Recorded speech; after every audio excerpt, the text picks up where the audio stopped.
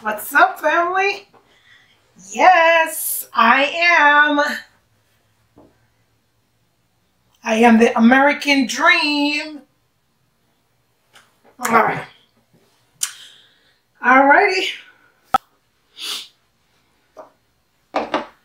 Peace and love and happiness to you. Peace and love and happiness to you, family. Thank you so much for joining me once again on my channel. So excited. So here's the fried chicken with the garlic chunky mashed potatoes, and I threw some Hawaiian rolls in there in the mix. Alrighty, and per usual, I'm gonna finish my diet cola. All right, let's dig in. How are you all doing today?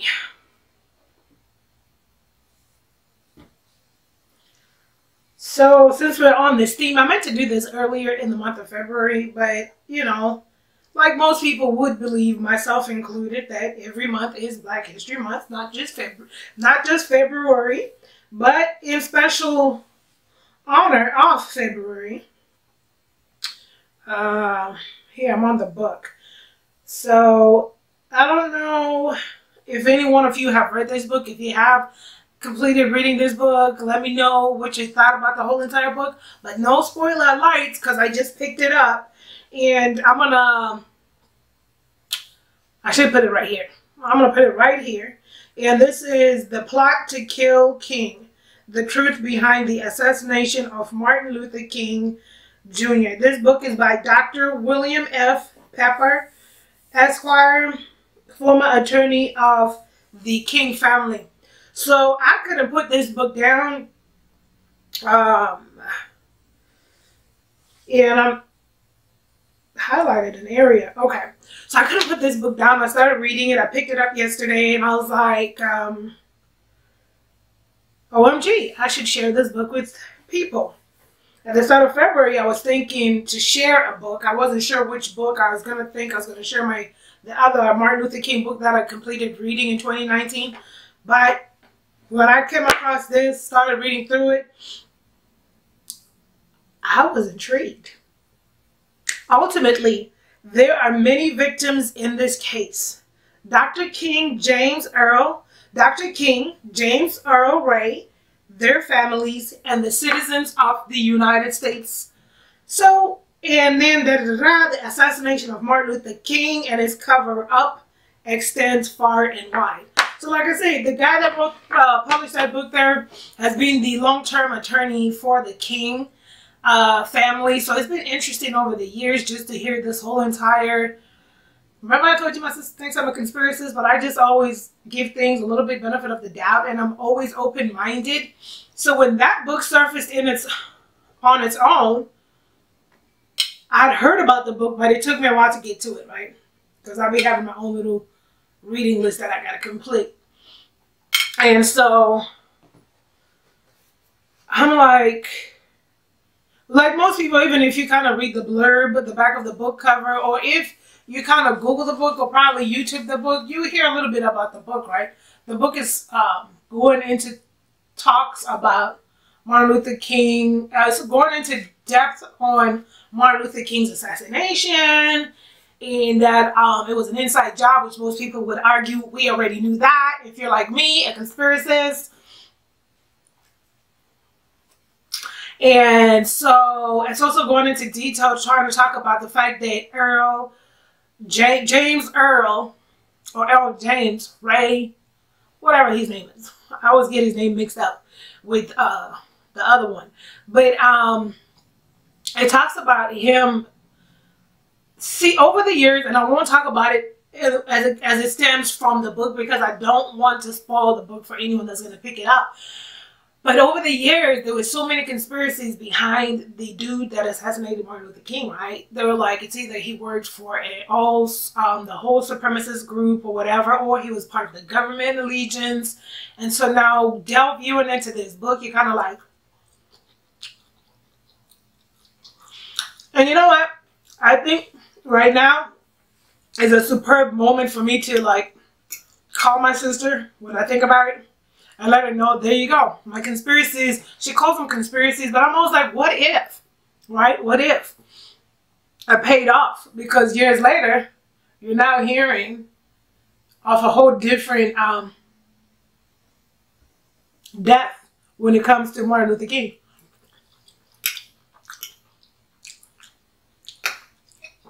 Oh, I mean, he was assassinated, but not different death, but y'all get it. The fact that some of the mysteries, I could put that there because this is out in the Ethernet. It's out in the internet world. But some of the mysteries was that he was not assassinated. I mean, he was not assassinated. Now, that's a conspiracy that never needs to go. But no, the fact that he was assassinated and some of the concerns was that he was still alive. They had time to save him. So some of the talks is that he didn't die on spot, on location. But these are the garlic mashed potatoes. I don't like any gravy on my potatoes for the most part, especially if they're just fresh made potatoes, not from the powdered potatoes. And the reason is because, as you see in the recipe, I put cream cheese in there, I put some butter in there, and I put the whipping cream in there. You put milk. And you don't have to put sour cream in there. But so instead of putting my sour cream on top of the mashed potatoes, I just blend it in there. And it gives it, to me, a nice consistency. Not too thick and not too watery.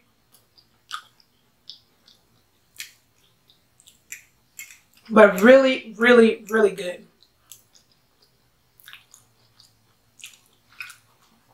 You do not need anything else of this chunky garlic mashed potato recipe because it's flavorful. You can taste the garlic. I like to let the garlic brown as you've seen in most of my cooking recipes. Let it brown a little bit so that the flavor is packed in there. My light is in the way, so there you go. So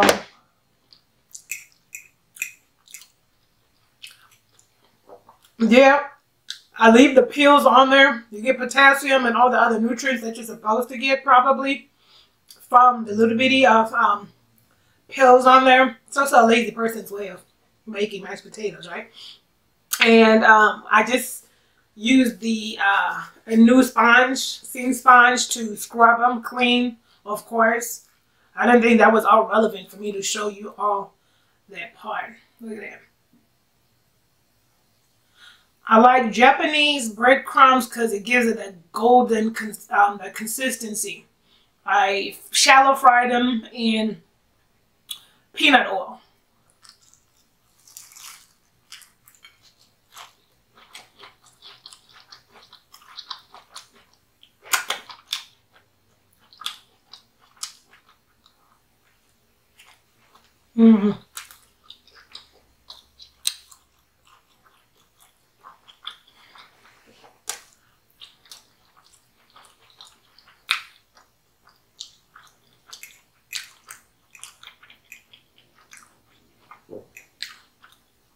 Pretty good, very moist, crunchy on the outside. You can tell you can't, but I can. The seasonings came through there. And look, you don't have to dip it in flour and egg and breadcrumbs. You can do one or the other.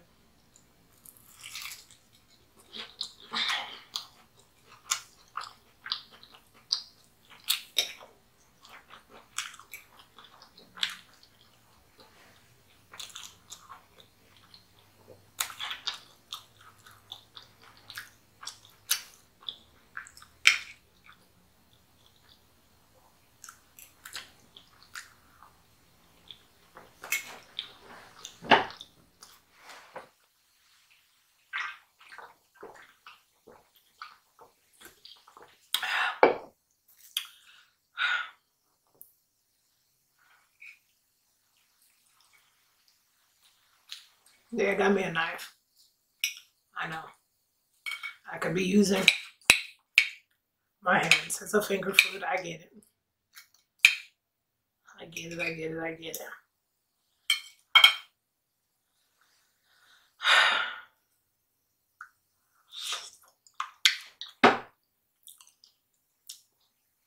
So how are you doing today? I know I probably asked you that earlier. What's going on with you?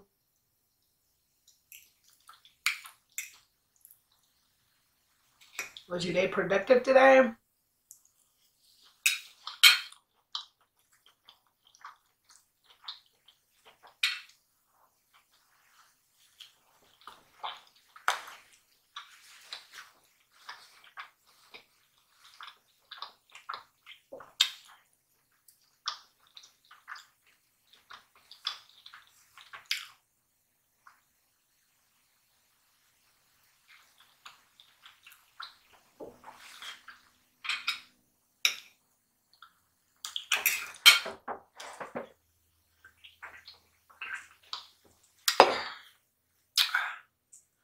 So what books are you reading this far?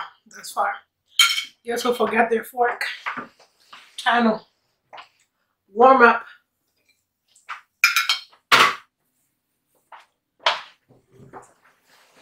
There we go.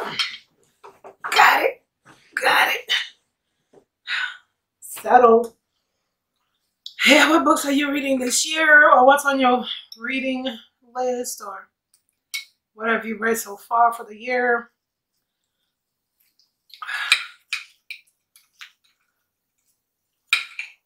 Look how hot my chicken is.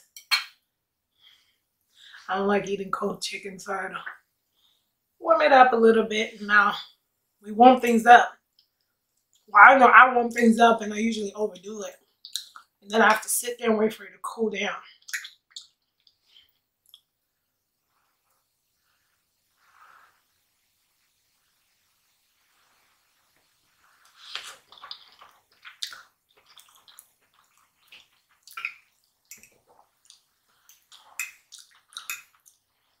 Steamy, steamy, steamy.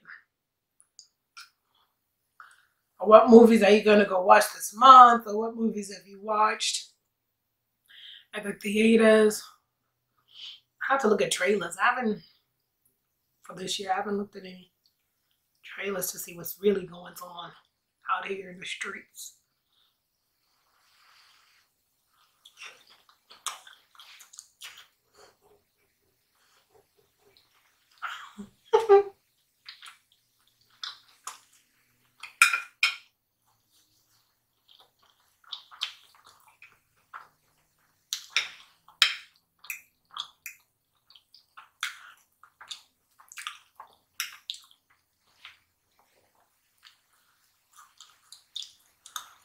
Alrighty. I know, guys. I can use my hands. But now I got a for real excuse. The chicken is piping hot. Okay.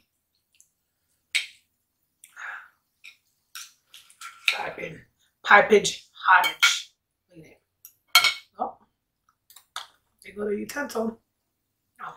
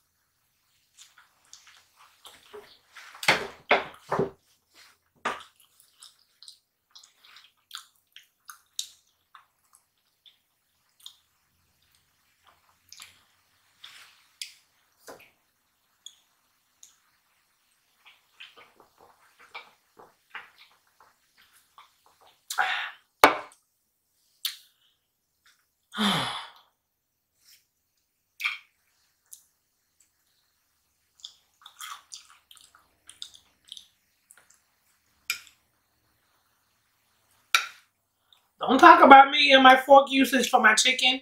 Don't do it, fam. Don't do it. You know there's a special person in each and every family. And that's me. That's me. That's your girl right here. If it wasn't hot, I would be, you know, going to town. Going to town for that bone marrow. You hear me? The bone marrow.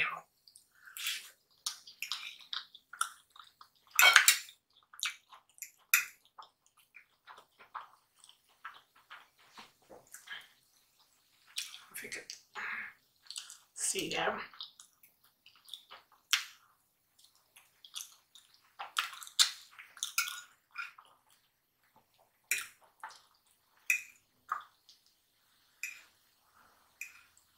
So this year, y'all gotta pray for your girl.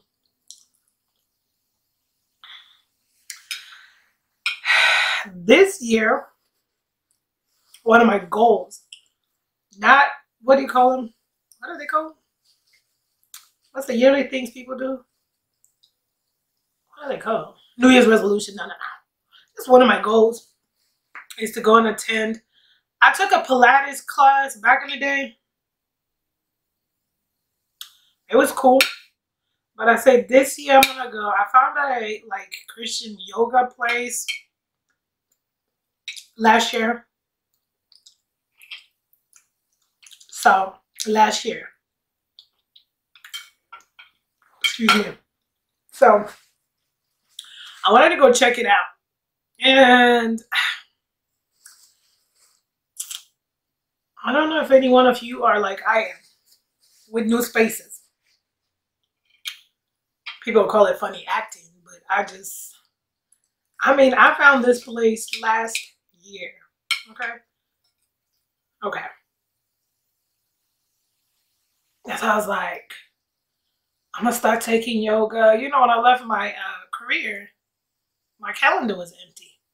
So what's crazy that I'm starting to realize is, you know, when you're working, I've been working ever since I was 16, right? For over 20 years now. Over 20 years. And so leaving the workforce, you know, before leaving the workforce, and when I was in my career, that's when I started writing. I've been writing for 10 years. But I used to say, oh, I wish I had so much time to write. I just want to write. I just want to do this full time. And I left because then when I have an empty calendar, okay. And I'm the main obligation. My husband, and I. So I'm filling it up. Like when I immediately left, I was like, I'm gonna do yoga. I'm gonna go to spin class. I'm gonna be that girl. Well, first of all, one day I'll tell you all the story about a girl. No, I'm just kidding. But I'll tell you all my story because the first 6 months, that's just all we're gonna say. But other than that, so it's been, well, no, that's a lie. I left my job on June the 1st, 2018. So I spent the whole 2019, I didn't even go to a yoga class. Girl. So I'm an introvert. You wouldn't believe it just by seeing me on camera, right? You wouldn't.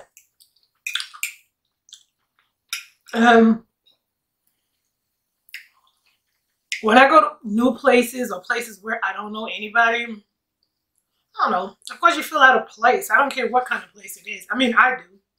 So that's why I probably just like, because I try to get my husband to go. Mr. M. I said, let's go to a yoga class. He was like, what?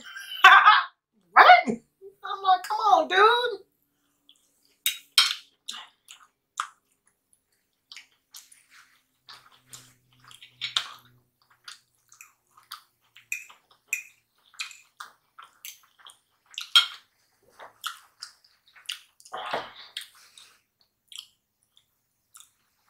And what's weird is, it's not that I'm afraid to do things by myself. I've always been like, ever since I was like 26 and up, when I detached from codependency after a traumatic event, I learned how to just be self-sufficient and just I'll go to movies. I'll go eat out by myself. Even up to today, I'll go sit in a restaurant by myself. I'll do stuff by myself. Okay, I will freaking take a long ride by myself just to think. But when I have to go to like spaces with people, like the yoga class, for instance, like I'm like, I don't know those people, you know, and I know it's just like, just go. Stop making that an excuse. Just go. But then it's like, I'm the type of person, and y'all gotta pray for me, you know what I'm saying? Because since also, you know, self-evaluation sometimes is very detrimental. Because I know, I said, I by now, as grown as I am, I should have somewhat come out of that shell, but I don't know. I don't know.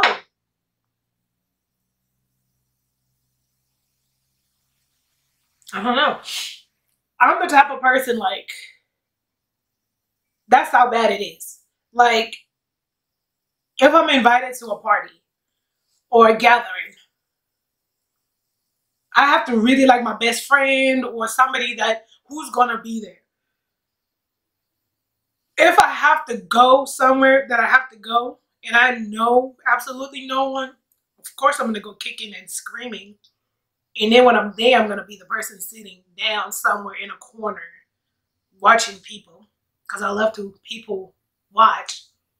Am I gonna be having a good time? Yeah, I'm pretty sure I'm gonna be having a good time. It takes me a while to warm up to things. I think I get it from my dad.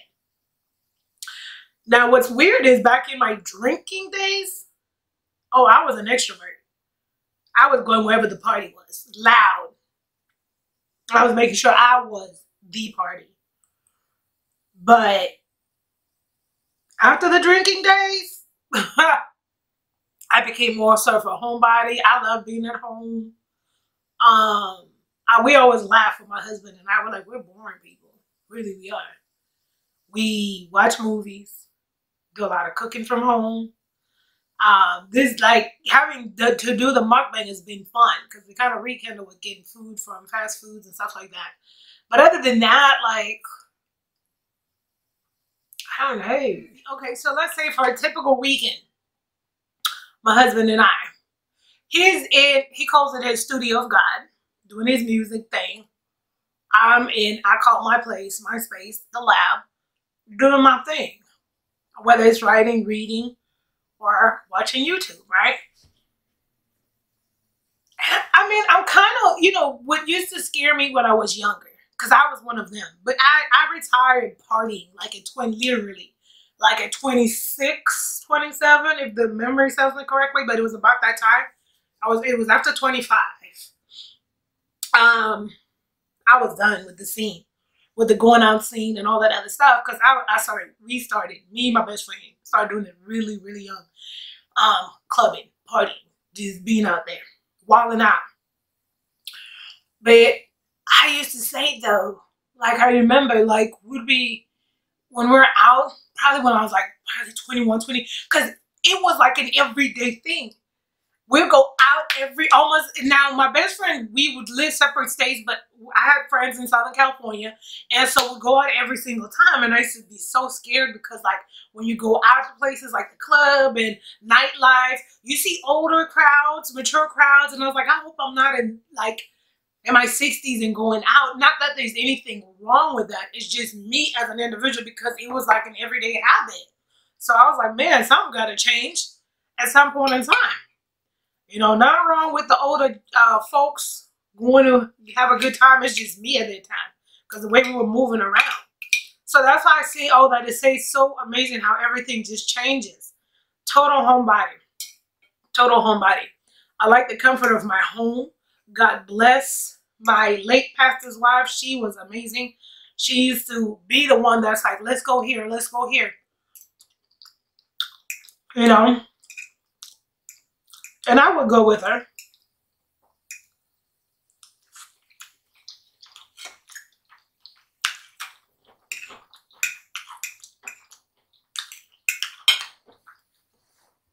But other than that, homebody.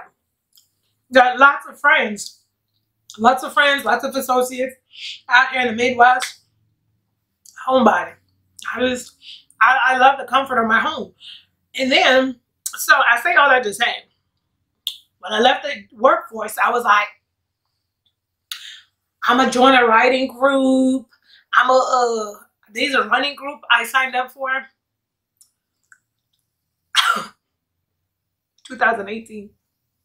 We're in 2020 now, y'all. Man, I put all this stuff to try and fill up my little calendar, but I never stepped foot to any one of these groups. And I'm saying all that is happening. No, am I the only person that's like funny acting when it comes to going to like events where you don't know anybody? Is that a thing? And it's not like, one, don't even think, I don't feel like I'm too good to be any place. It's just my personality. It's like, I just like shrivel up when I go to places where I don't know anybody. And that's why it's always interesting, is because I know I'm a bona fide introvert. Trust and believe that. But then I have no problem being in front of a camera. I have no problem conducting conversations with strangers. Like, you know, if you're in the grocery store in a line and stuff like that, I have no problem speaking in front of an audience live. So I'd be like, God, what's up with that? But when it comes to an environment I'm not familiar with, I just shrink. And then I watch.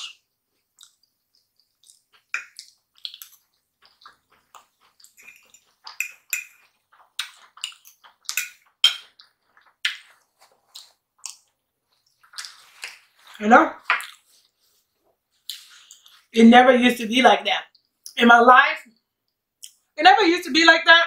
However, I shied away from big crowds. In my entire life, I've been to one concert.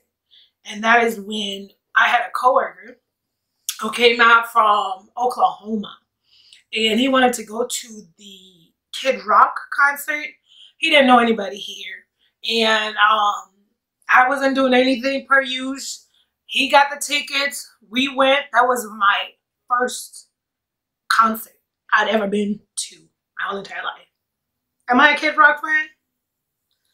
Oh. But I went to accompany my coworker, you know, and because I knew that feeling of relocating to a new state and you don't know anybody. I did it, right? And so you kind of try to acclimate. And probably he just wanted to go out and have a good time. But it was like the seas of bodies. I don't hyperventilate. I don't breathe. I've always said I don't think it's like social anxiety. But it's just that I can't with the big bodies of people.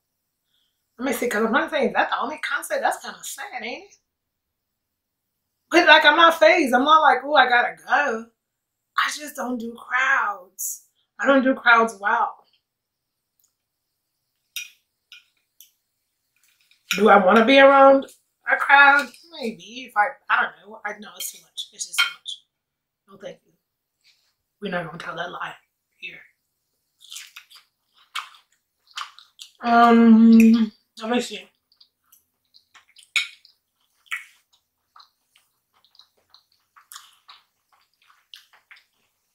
We went to, they had a free wine and music festival out here.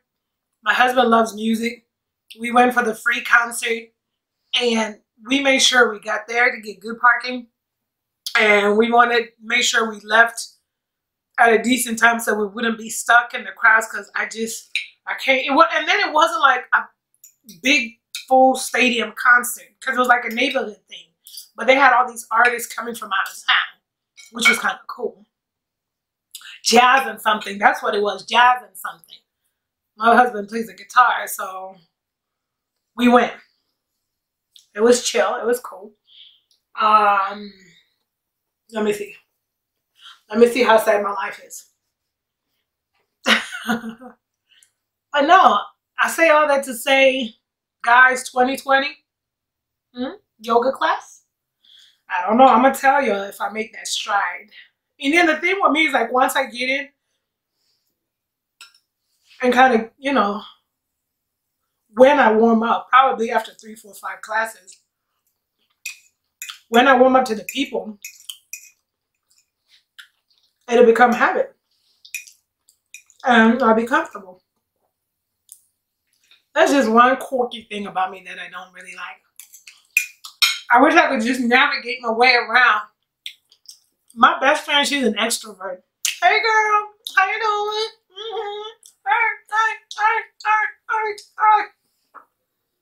You know what I mean? I love people. I'm a people person. But like I said, in a crowd, I'll probably be the quiet one. In a room full of unknown people, my husband's the same. He's quiet too. We married like people in this house. We really did. We always laugh about that.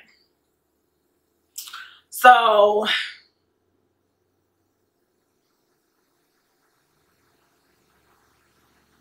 and what was interesting, that's when years ago, because it bothered me so much, I started doing research on myself and came across the intuitive empath. And I started researching about that, and I'm like, well, I don't like big crowds. And my energy be drained after I've been around a big crowd. I like process of elimination.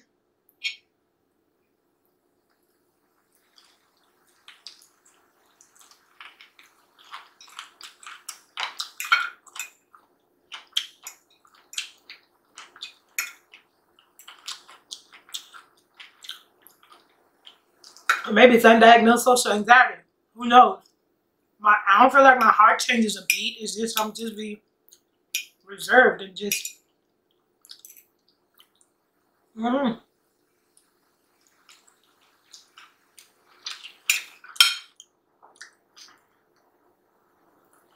we get to the meat and potatoes of the whole chicken bowl.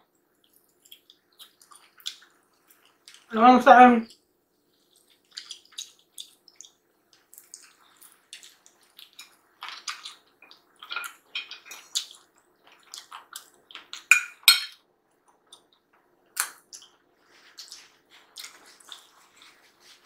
I don't know. And then when I'm around my mom, she's probably, yeah, you know what? I'm like my dad. My mom's an extrovert. She is. My mom knows no stranger. Everywhere she goes, she's the same. Everywhere she goes. So every time when I go visit my parents or when I'm around my mom will fly out here to the Midwest, to where I'm at. Okay? Like she did the last time. Let's go to Kansas. Let's go da-da-da-da. Let's go da-da-da-da.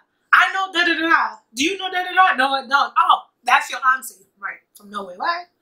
I've been here for a long time. She know people. Everywhere she goes. Oh, how does she do that? Definitely my father's daughter in that aspect. Definitely. My papa, he's good just being at home, chilling on the couch, falling asleep, watching CNN. Me,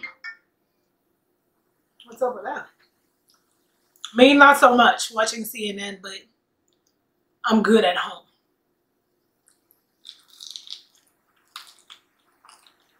That was weird.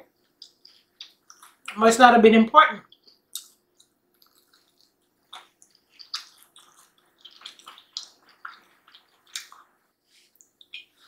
Don't get me wrong, I love to travel.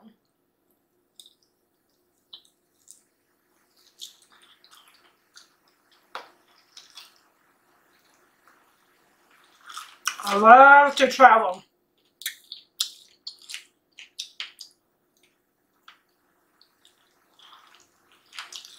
Just because we are homebodies don't mean we don't like to travel.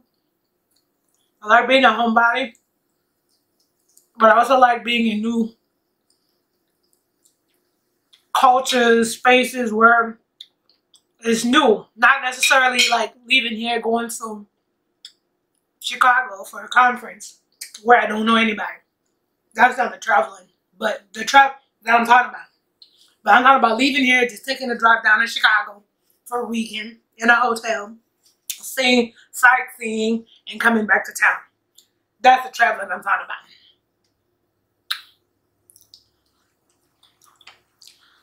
I guess when I grow up one day, I'll come up out of my shell. You guys, my skin's so dry, it's so itchy. My sister said I need to go get a sauna. I've never experienced that. I'm like scratching the crap out of myself.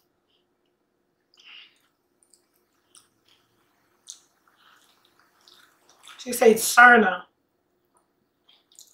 Because Vaseline ain't working. I never had this issue before.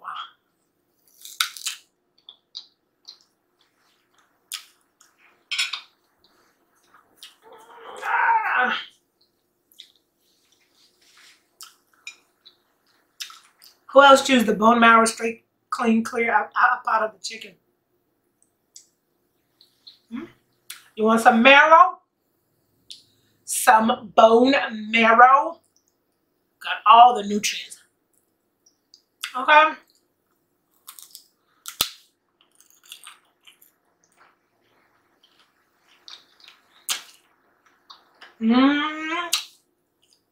Yes, honey. I don't know what's going on. I need to make a trip to freaking. Look at it. Still make no sense. I don't know if you can see it, but I've been scratching the crap out of myself.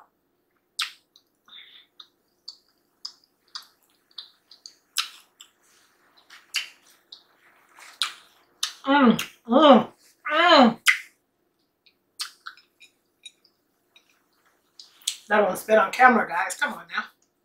Thanks, sis.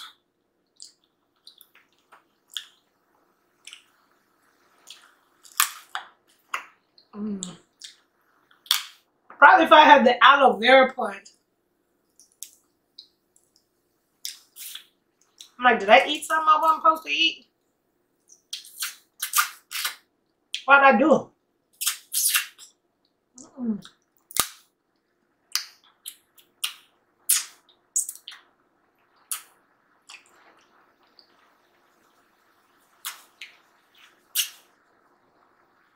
Girl. I mean, really though.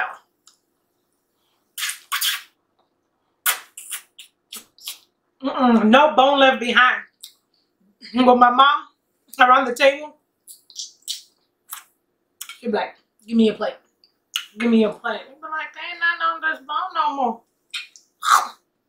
Get to them bones, girl. This is how you eat chicken. And this piece right here, oh.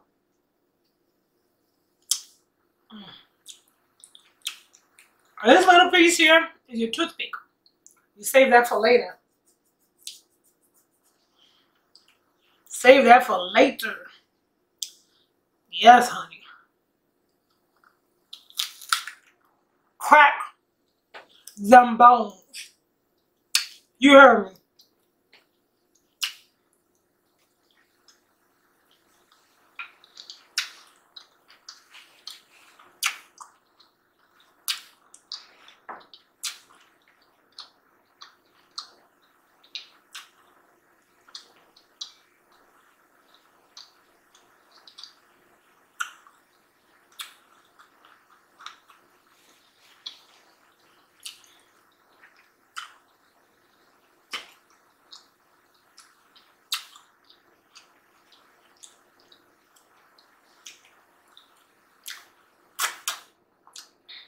By one end off first, and by the next end off.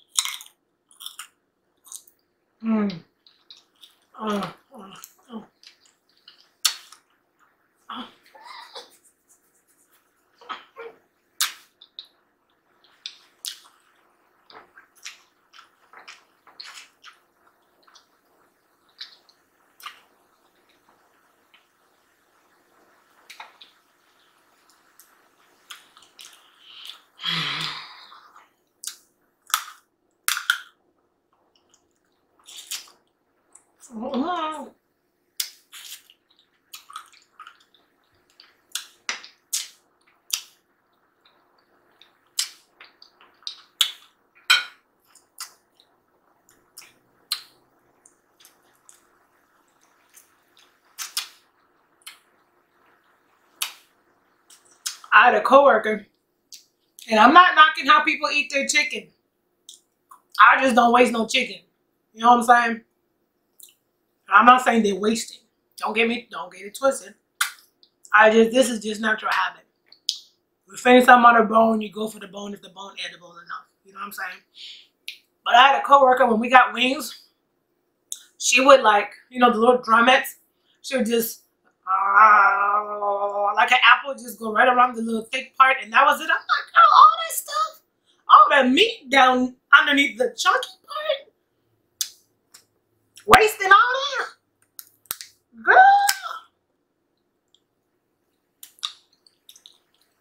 No, ma'am. No, ma'am. You gotta get your knife. Go in, right, get this little bone piece out so I could get the marrow. This is what you're going for, the marrow. Yes, ma'am. That's why these teeth,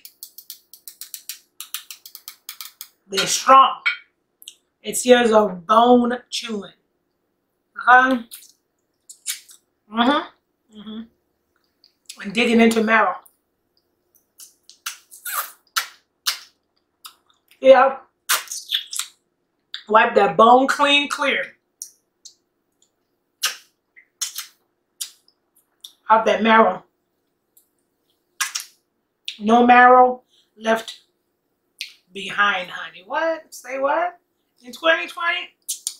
No marrow left behind. I don't know, fam. Don't hold me up to it. We'll see if sis is going to do that yoga class she's been talking about. She's probably going to get to it the way my life is set up in 2021 or 2022.